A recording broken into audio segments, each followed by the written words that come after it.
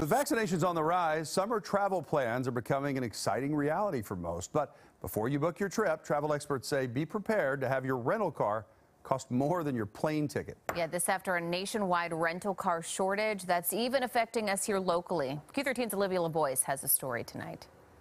Our phone just stopped ringing for months. Jason Hollebeck says COVID had a devastating effect on his family's company, Aero Rent-A-Car. To stay afloat, they did what most rental companies did, both big and small.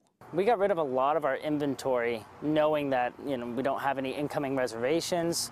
Hollenbeck says they sold about 60% of their fleet. He says some rental companies did even more than that.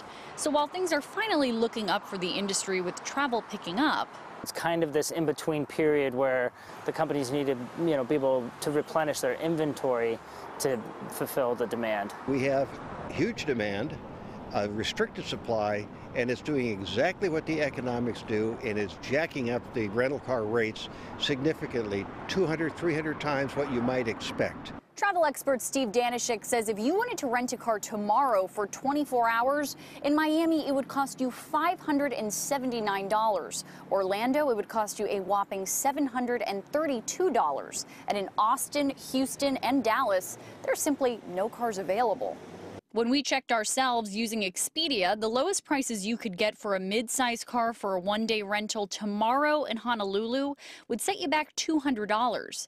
In Fort Lauderdale, it was $445. Danishik says renting last minute and for only a day is typically going to give you higher prices. But he says the prices they're seeing today are just unheard of.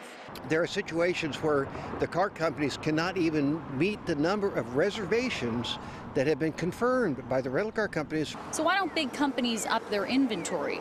Well, it's complicated. The car manufacturers are having problems manufacturing the cars due to the chip shortages from Taiwan and elsewhere, so they can't bring cars back into the fleets right away. This is a problem that's going to take several months to solve. And the cars that are available to buy? Everyone knows that car rental companies need cars, so the price for vehicles is very expensive. As rental companies have to purchase cars for higher prices, they're renting for higher prices.